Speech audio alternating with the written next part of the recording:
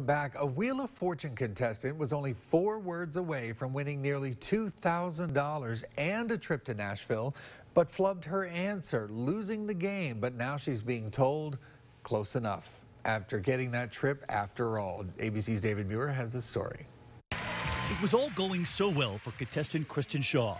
Kristen. Stand by your man. Yes. The 26-year-old Wheel of Fortune contestant won $1,000 in the very first game. Kristen gets $1,000. Kristen, a graduate student, was on a roll. We're going to do a crossword here, and the clue is blank field.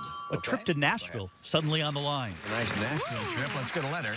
H. You can pick it up. That's worth over $8,000. And when it was time, I'd like to solve the puzzle. and Pat Sajak's warning. Say everything, don't add anything, go ahead. Right, football, left, and Sally.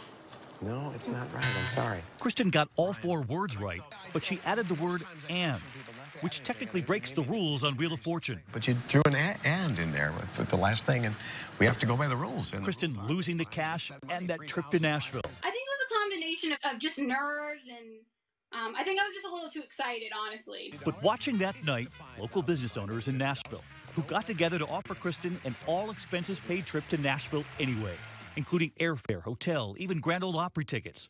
Kristen says she's planning on going with her mom, and no hard feelings for her favorite show. I've been watching Wheel of Fortune since I was a kid with my grandmother, and it's been my dream to be on a game show forever.